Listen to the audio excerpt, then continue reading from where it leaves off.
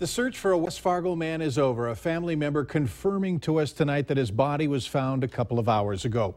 Good evening, everyone. Thanks so much for joining us. Tim Hagenson is his name. He was first reported as missing yesterday, and today a search began to find him. The search focused in the Kindred area. Tonight, his pickup and body were found on the edge of West Fargo city limits.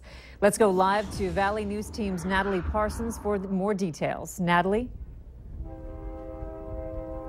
My name is Andrea. I'm here at 38th Street Northwest, just north of I-94 in West Fargo. The red pickup belonging to Tim Hagenson. As our investigators, the truck was found here about 2 hours ago with Hagen's body inside. Earlier today, 150 family and friends searched the Kindred area. They didn't find anything gathered outside Hagen's TNT dinner in West Fargo. I spoke with family members who told me it's unusual for Tim to just disappear. They said his routine included either being here at work or at home. I don't think Tim has missed a day of work in his life. He's one of the hardest workers. He's here at the restaurant maybe every morning about 4:30, 5 o'clock, making food, preparing.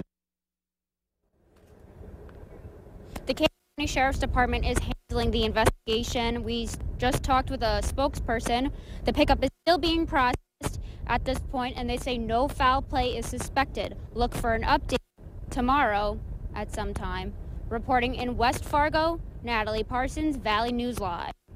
All right, thank you, Natalie. Hagenson's Diner gained some notoriety during the summer of 2012. Actor Tom Hanks made a stop in Fargo, was interested in getting something to eat, and wound up having breakfast at TNT Diner.